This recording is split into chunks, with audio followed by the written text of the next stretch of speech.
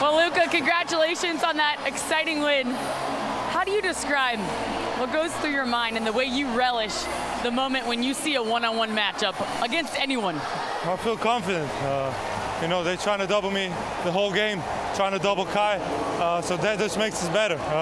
Everybody touches the ball, everybody plays, and man, it's an amazing win. You know, we come down to the stretch and we execute.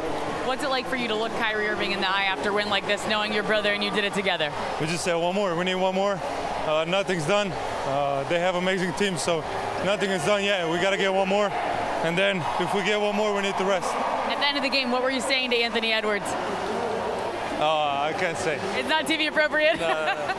Well, you kind of mentioned it, but nobody's ever come back from 0-3, so how do you keep this team level-headed and ready to rock? We got to focus game by game. If we don't win next one, we got to win next one. So just got to stay focused, play the same.